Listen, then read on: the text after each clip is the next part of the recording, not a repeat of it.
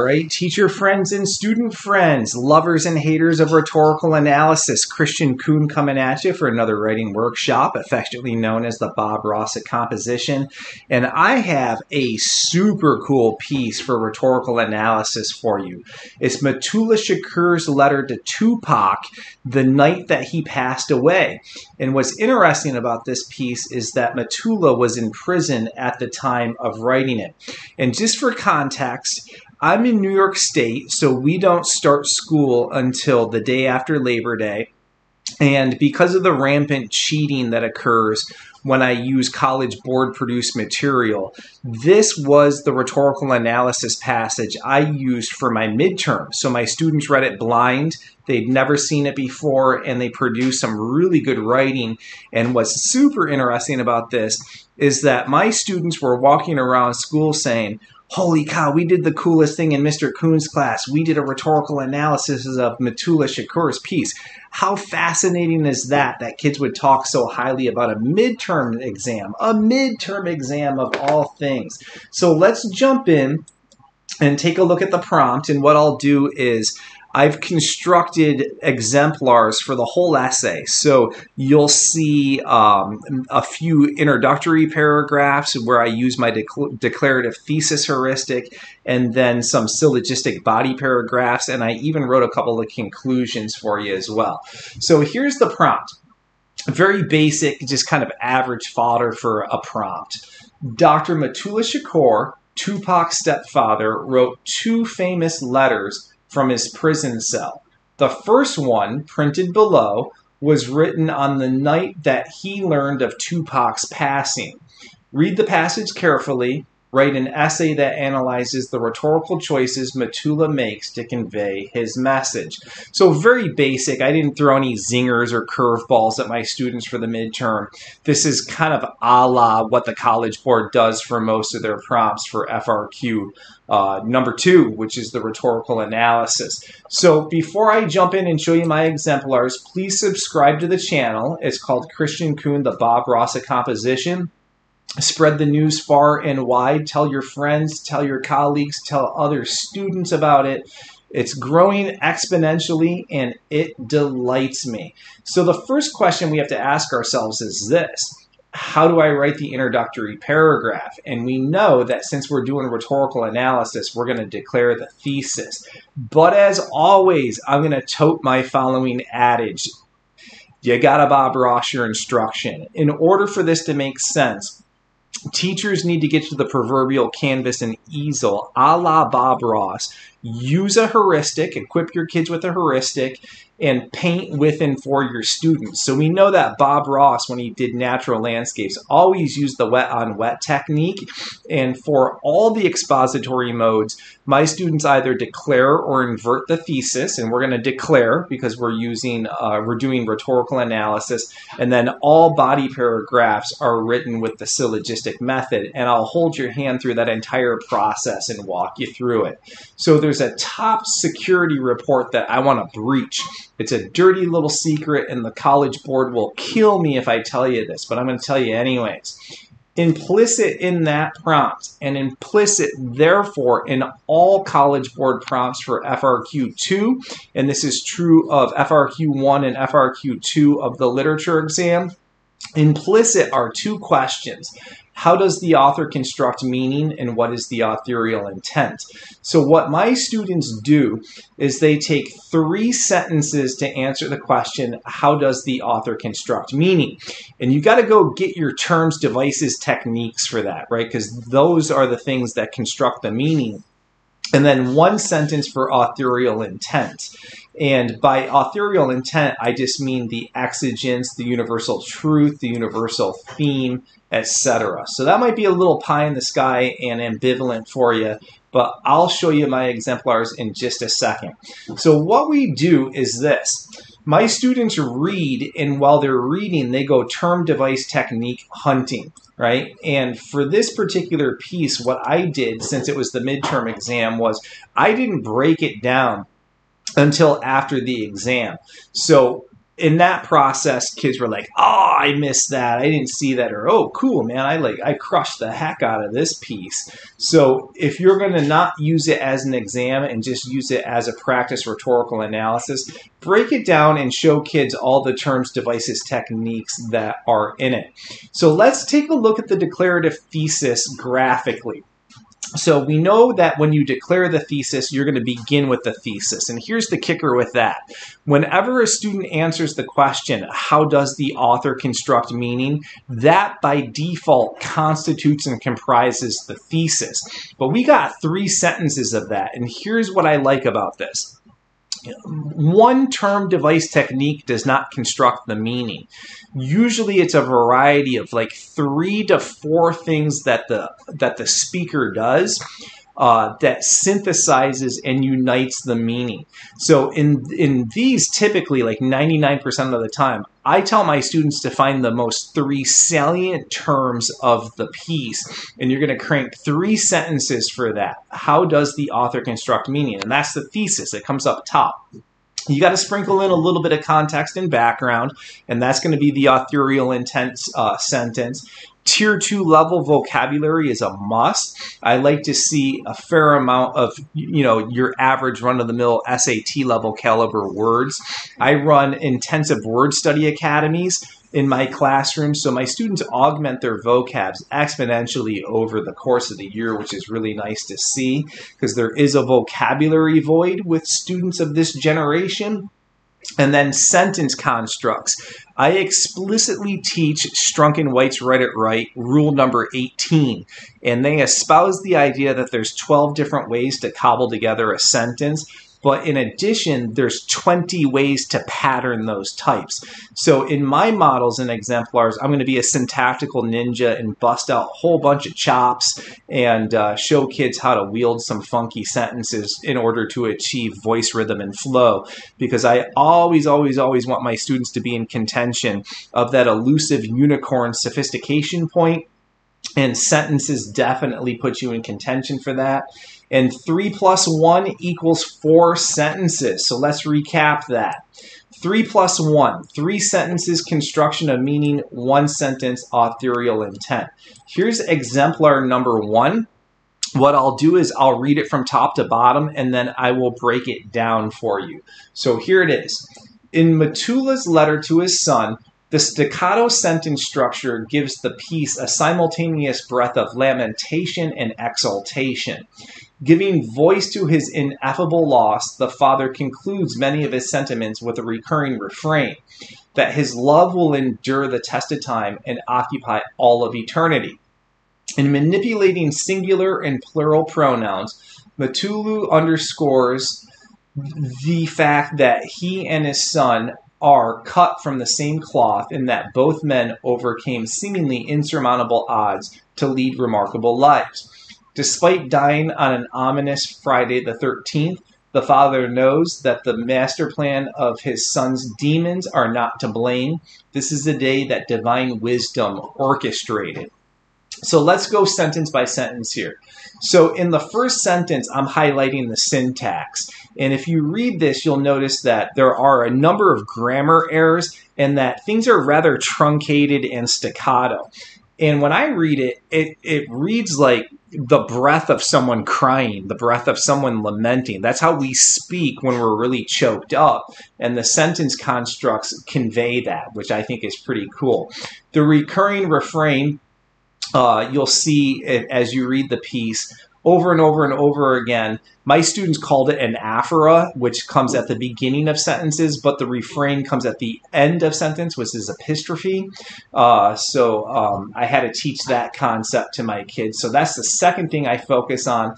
And then the pronouns, the singular and plural pronouns are really, really, really important on that as well. And then towards the end here, I'm hitting on something really important on it. As Matulu gets towards the end of the letter, heavy focus on Allah. There's a lot of, I don't know, like religious, not necessarily allusions, but references to the afterlife and the point of life. So those are the things that I would focus on in my thesis for this particular one. As you can see, my vocab is up. It's very nice. Sentence constructs are flowing. I even used a few dashes in there just to get the voice, the rhythm, the flow going. It's 4 sentences. That's the whole kit and caboodle.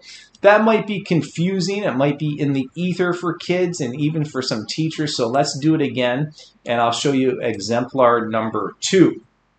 On the day of his son's passing, Matulu pens a letter that is 1/2 lamentation and 1 part celebratory for the unbelievable life Tupac managed to put together, underscoring his exigence that his love will never fade, not even in the face of death. Tupac's father echoes this refrain with unceasing fervor. At sentence level, Mutulu wields recurrent short, simple declaratives to further heighten his pain and great sense of loss. To honor his son, Mutulu faithfully celebrates the duality that was Tupac's life, his blessings and demons. So same thing here, it's 3 + 1. I focus on 3 of the most relevant, germane, salient terms, devices, techniques.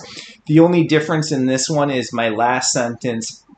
I think the father creates this juxtaposition within the piece where he says, you know, Tupac is a great guy, but he also had some flaws. And in the letter, he points out that he overcame a lot of demons. Both men overcame a lot of demons, and that needs to be acknowledged in death as well. So that's where I went in that particular one. Again, vocab's up, sentence structures are flowing, 4 sentences, 3 construction of meaning, 1 authorial intent. Students might be looking at that saying, wow, this is hard. That's like some really good writing. Yes, you can. You can do this. Just takes a little bit of practice. Here's number 3.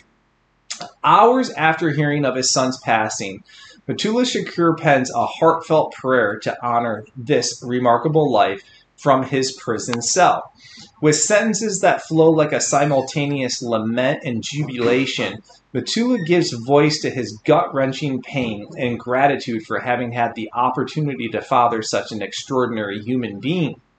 His frequent employment of epistrophe gets to the heart of his message that in spite of death, his love will never fade. Acknowledging that being a Shakur is not an easy birthright, the father manipulates his pronouns to underscore the fact that Tupac never had to do life alone, and the same can be said of the afterlife. Always 4 sentences. Focus on the 3 to 4 things that really constitute and comprise the construction of meaning. 1 sentence authorial intent. Keep the tier 2 up, but in your wheelhouse. Don't use words you don't know. Don't make up words. The idea is not to use $1 million words to sound fancy, right? You got to stay in your lane in this. And as always, cook up some nice sentence constructs. So one thing I want to point out in this that teachers and even maybe students saw me doing this. Sometimes I implicitly state the term and sometimes I explicitly state the terms, the devices, the techniques. Why do I do such a thing? Well, we're going to get to the first premise in just a second. And what I like my students to do is teeter-totter balance being implicit and explicit. So if you imply the term in the introduction, you probably want to be explicit in the first premise and vice versa with that. So good place to pause if you're writing along with me. Give that a whirl, give it a try, and show each other your work, students, and teachers chime in, and maybe you want to draft a couple yourselves. Next question becomes, because we got a lot of canvas left, how do I write the body paragraphs? And as always, you're going to bust out the syllogistic method. I have a ton of videos in my YouTube channel in which I go over this, so I'm going to give a real cursory overview. It's rooted in the Aristotelian tradition, and it's basically like a formula. Aristotle called it a heuristic. I call it a heuristic as well, but some people aren't familiar with that word. So it's like a formula that you follow that gets you really into tight lines of reasoning, and Aristotle called that cogency. And all it is when you argue from premise to conclusion. So in the first premise, if I were to say arsenic is deadly, you all would nod your head and say, that's absolutely true, Kristian. If I follow it up with a second premise that states, my dog ate arsenic, you're all going to naturally conclude, uh-oh, Kristian, that's not going to bode well for your dog. Your dog's going to die, right? And that is a cogent argument. It's got a tight line of reasoning. So how do we morph that heuristic that Aristotle used for oration and blend it and mend it into a heuristic for the purposes of performing rhetorical analysis? It's really easy. First premise is going to be the argument in which we contain the terms, the devices, the techniques, right? And I tell my students, this should be 3 sentences long. I don't want any quotes. I don't want any paraphrases in those first 3 sentences. Keep the argument central. On FRQ1, for the AP Lang exam, students are told like 3 times, keep your argument central. Don't regurgitate the sources. And we don't want to regurgitate the letter and give like a play-by-play rundown of it, like a Cliff Note summation. So all that paraphrasing, all the quoting, hold off until the 4th sentence. Get anchored in an argument. 4th sentence begins the second premise, and this is where we're going to teeter-totter balance the textual support between quoting and paraphrasing. And I'll model this for you. Sit tight. And then you need a conclusion to your paragraph. And this is where the textual analysis comes. And the first premise is a promise, so you got to go back to that, but you got to go back to the prompt and the thesis as well. And all of that takes about 10 to 12 sentences. So let's take a look at the first premise, and I'll break down what I did here for you. So students ask good questions, and they often say, where do I start? And I always say, start where Shakur started, right? Start at the beginning of the letter. So oftentimes my students will begin their body paragraphs with a stem that says this, right from the onset, comma. It cues the reader into knowing that you have a chronology, that you're going to have like this real good methodological approach, this chronological approach in your line of reasoning. So it cues your reader into knowing, hey man, this kid's organized and he's going to like really proceed through this with precision. So let me read it to you again. It's 3 sentences. I will either imply or explicitly state the terms, the devices, techniques, but I just go cherry picking what's up top of the letter, like what's going on there rhetorically in terms of the construction of meaning. Here it is. Right from the onset, Tupac's father expresses the underlying sorrow in his refrain. At sentence level, his syntactical arrangements read like a broken cry trying to push forth a genuine sense of ineffable loss and gratitude. But in honoring his son, Mutulu is certain to capture the multifaceted nature of Tupac's evolution as a person, the good and the bad. So what do I have here? I have the epistrophe first, right? That refrain. So I said it in one of the introductions. I don't want to say it again, so I'm going to call it something else because you don't want to be reiterative. I got the syntax, but I also have that juxtaposition between the good angel and the bad angel on Tupac's shoulder. So I really don't want my students doing 1 paragraph tone, 1 paragraph syntax, 1 paragraph diction, 1 paragraph pathos, etc.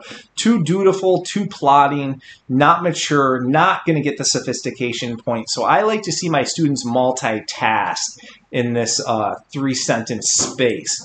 So let's recap that. First premise, 3 sentences, you need a rhetorical argument. From here, what I do when I write, like I'm going to like open up the lid of my brain for you. I go quote hunting. I look at those first 3 sentences and I say, what am I promising? Right? I promised you 3 things in there. Now I need to go get quotes and or paraphrases for all 3 things that I stated in the promise of the first premise. And when I do so, it's going to look like this.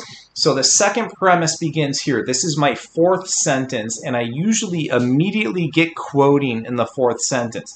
So I drop the word refrain. So I got to get to the epistrophe. I got to quote that, right? I kind of like cornered myself like a boxing match. I have to quote that now or paraphrase it. So check it out. Immediately, as in a similar manner to many Baptist hymns, the father begins his prayer with the recurrent epistrophe of, I love you whenever, forever. So do you see, I had to quote that because it was a promise of my first premise. In doing so, Matulu spells out the clear dichotomy that was at the core of Tupac's life. the fact that his spirit gave force to the rebellion. So I'm into his dichotomy, his juxtaposition, his torn persona with that quote. Let's talk about quotes real quick and quote transitions. I use something called the 5-word rule. If a student places a minimum of 5 words in front of the quote and keeps the quote relatively small, it should sound conversational. You may need to bracket in order to get that, to cop that conversational feel to it. So you quote, you got to analyze. Even though Tupac was a penetrating contradiction, his father loved him regardless, even when his son was battling his personal demons. In the first few sentences alone, Mutulu's pain pours forth through his disregard for standard grammatical conventions. So now I'm into the syntax. Grief is messy and is not governed by confining laws, so it makes sense that the prayerfulness of the letter reverberates in the short staccato sentences. Proud of his son, Matulu nonetheless has to concede that Tupac inherited it. It was in his genes. This unspoken "it" is the fact that Shakurs aren't born with silver spoons in their mouths. Instead, Shakurs have to understand that some of us are only one season, while others, like Tupac, were part of many seasons. The plural pronoun suggests that Matulu likewise knew the hellish deep freezes of winter's cold and also the majesty of summer's sweet sunshine.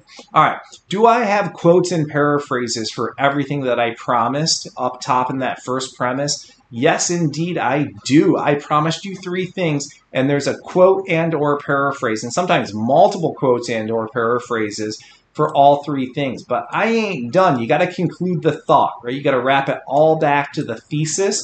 This usually takes 2 sentences. In many regards, the father and son duo were cut from the same cloth. While the path was never easy, Matulu acknowledges that his son left one heck of a legacy. Even though his life was taken short, in spite of this sad fact, he's endlessly proud. And that's how you do a syllogism, right? Top to bottom. So 3 sentences, first premise. Go get your quotes and your paraphrases, right? Keep the line of reasoning intact. Use that 5-word rule. You're shooting for 10 to 12 sentences. So we're going to pause here. Students, take a try at writing your own syllogistic body paragraph. Start with the first premise and have somebody overlook your shoulder. Make sure you're on the right path. Go quote hunting and then piece it all together.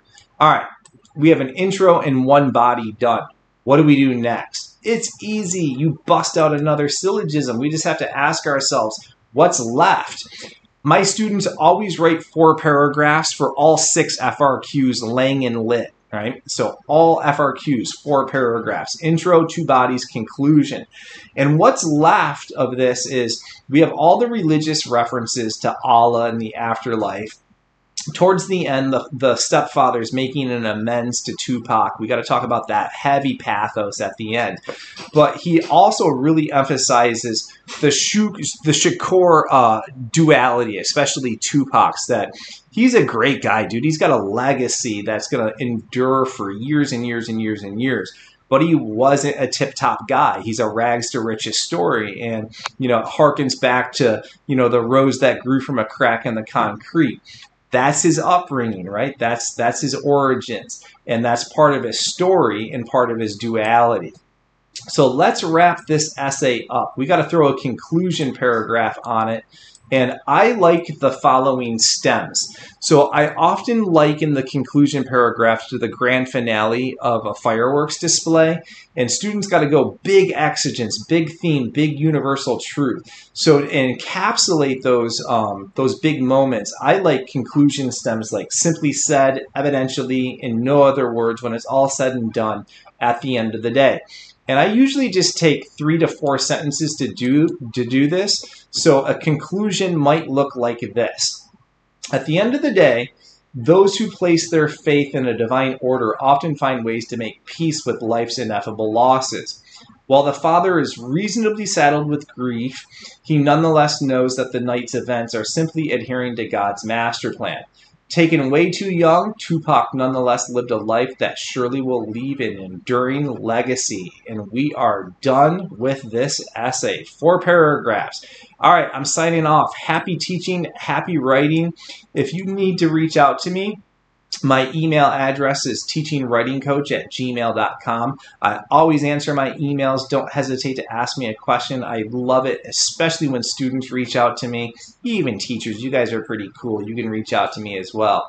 Also note that I'm a lead teacher for the National Writing Project. I present with NCTE, the College Board, Perfection Learning, all throughout the academic and calendar year. So on my webpage, I have a calendar, www.teachinghowtowrite.com. So you can stay abreast of our free webinars, my professional development opportunities. Most are free, some are for a nominal fee, but just go to the webpage and you can see what's going on there. And then for students, know that I have my own tutoring company. I call it Write at Ivy Write.